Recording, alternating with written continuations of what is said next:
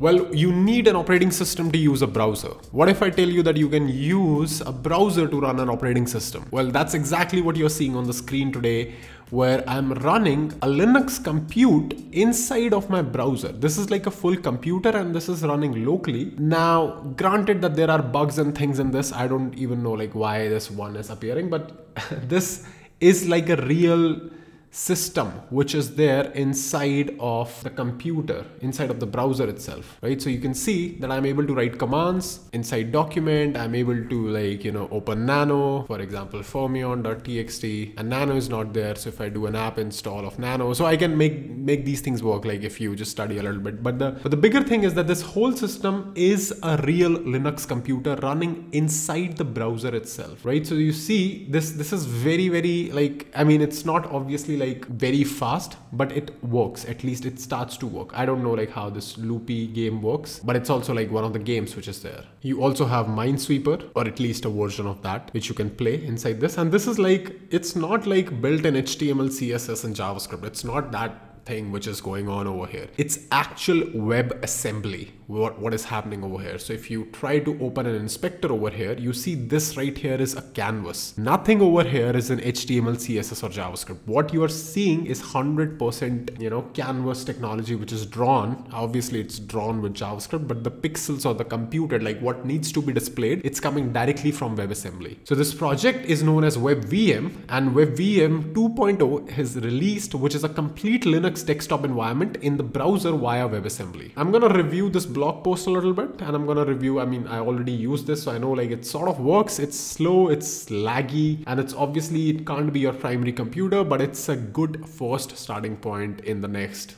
say 10 years of time, right? So how does this work? How is this happening? Like what is going on over here? What are all of these things over here? So there are essentially, like they say, that there are essentially 4 building components for WebVM. First one is the ChirpX virtualization engine. I'm not sure how exactly you pronounce this. Is it ChirpX or is it something else? But there is a virtualization engine, a virtual storage backend, a networking layer, and the graphical device, which is pretty much more or less what you need in order to create a computer, right? Inside browser. You need an engine that can understand binary or opcode of your operating system, what it's trying to do. Then you need graphics, then you need storage, and then you need to display all of that, right? Networking also. So ChirpX is a unique WebAssembly based virtualization engine for x86 binary code. This engine is based on an efficient just-in-time compiler from x86 instructions into WebAssembly, plus an emulation layer for Linux syscalls. This combination makes it possible to run unmodified Linux x86 binaries in browser, and it's robust and scalable enough to run the whole Linux distributions. Now, emulation is something we talked about a little in my last week's video on how you are able to run Windows inside a Docker container, where we also discussed about Quick Emulator. If you don't know about this, it's also one way to emulate system right inside software, and I mean it can work with KVM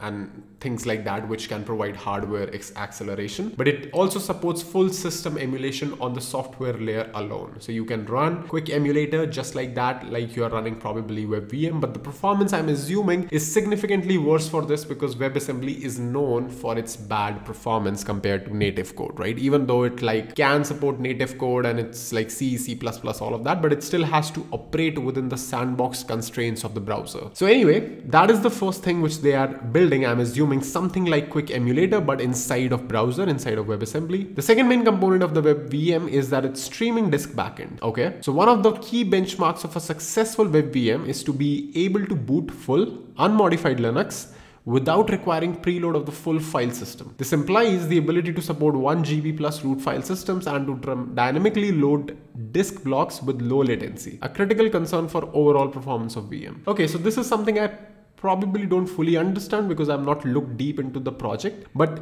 is it like storing the disk remotely in the cloud somewhere? I'm assuming that is the case. Otherwise, why would you have a WebSocket in this diagram if you're just talking to the local file system in general? I mean, you can still have WebSocket, but it seems like it's not the case. But anyway, we'll get to that. Finally, the picture is completed by private networking layer implemented via Tailscale and Xorg support using the KMS Linux API. More on these in the later section. So I want to see, like, I close the window over here, but if we open this again, the Alpine Linux environment which they have, I want to see how they are performing network request in an environment like this. So you can see right now there are no network requests as such, so everything is most likely like, you know, running locally. So this WebAssembly one binary one thing has been downloaded and it's just trying to execute. It's very slow as expected. You can see, like, I don't know what this virtual CPU usage is, but it takes a long time to boot, right? And even then when it boots, the cursor is not exactly how you would expect it on a normal machine. But anyway, by the time this boots, moving forward. So let's talk about their secure x86 virtualization in WebAssembly. The CheapX is an x86 virtualization engine in Wasm designed to be robust, scalable, and performant. Since this is implemented exclusively using standard JavaScript and WebAssembly and browser APIs, it's also extremely secure. I mean, that goes without saying, like anything you're running in Chromium or Chrome in general is pretty airtight. I mean, even if it has some vulnerabilities, it would be fixed on day of zero by these teams, because these are some of the most used environments, right, in the world. Everyone uses browsers and everyone visits millions of websites on a daily basis. So it can be used like any other JavaScript library, either from CDN or using the NPM. Although the idea of running arbitrary binaries in the browser might sound worrying, CheapX operates within the browser sandbox and completely isolates the virtualized binary applications from your local environment.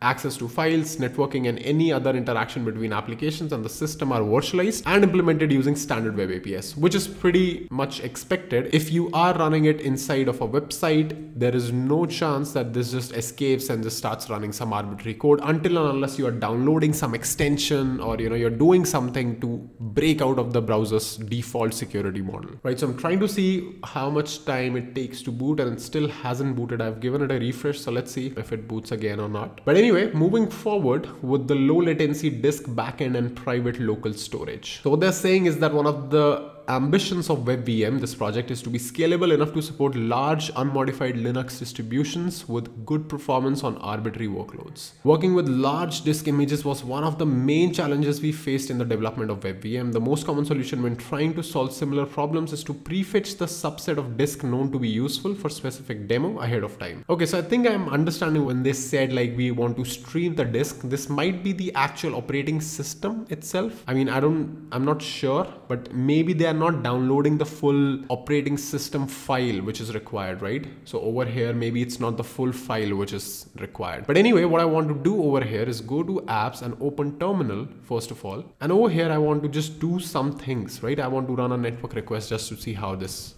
appears to be. So let's say if I do a curl of fermyon.app, you might not be able to see it. It's just very small and curl is not installed. So let's just try wget, and wget is installed, but let's see what's happening. So it says me bad address for fermyon.app.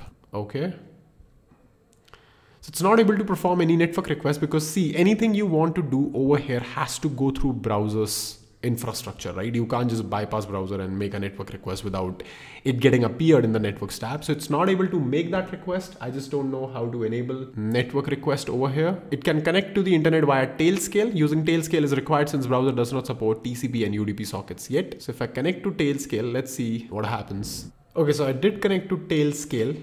And if I try to run this request now, so I went through this documentation a bit, how networking with CheapX work. And what they're trying to do is they're trying to use something known as Tailscale, which uses WebSockets as a proxy to connect to internet, right? So to overcome these limitations, which are like classic limitations with HTTP and HTTPS, for example, if you're just, doing something like this over, if you try to convert this into a real fetch request, if you try to do that, it would be sort of bad because of the cores and the limited set of things you can do and so on and so forth. So you need some sort of VPN or some sort of WebSocket which just transmit the traffic directly to internet and just gets you back responses also. That's why they just did not go ahead and support fetch at all with this WebVM, and they just went with Tailscale from the day one. So to give you access to your local or development machine as part of Tailscale internal network, you will need to install Tailscale locally. So you can also install this locally, but I'm not going to do like a lot of networking right now and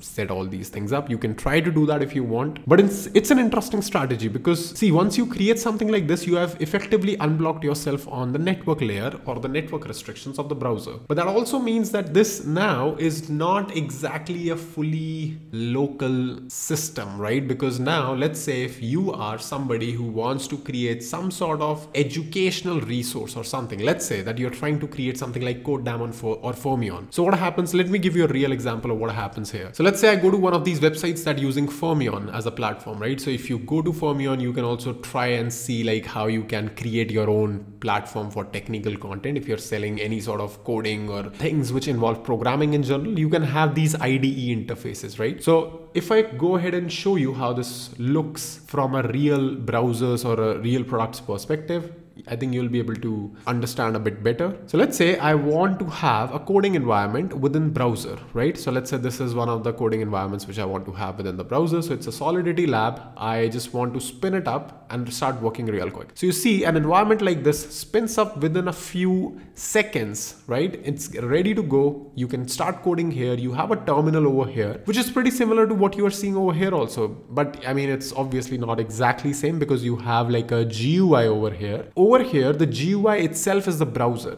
right? But the networking stack over here is a real computer, right? So there is no simulation or emulation going on in the browser itself. You can see that this is like a real command which is running on a real server and it got you the real output back. Over here, because this is running inside your browser itself, you still need a third-party server or an integration like Tailscale, for example, in order to communicate with the internet, right? So that is number one. Number two is that if you are running it on a real machine, obviously connected with some sort of way to the browser, it's always going to be faster because there is no simulation or emulation layer which is skipped, right? So you are not emulating anything which you are doing over here. But nonetheless, this is an interesting concept for things like, if you just want to run quickly something offline and you don't want to set up Tailscale or third-party server or something like that, you can still run this without having, maybe you just want to play a game, a cube game, and you are okay for it to take like 10 seconds to start up. But once it starts up, you are willing to play along, right? So yeah, it's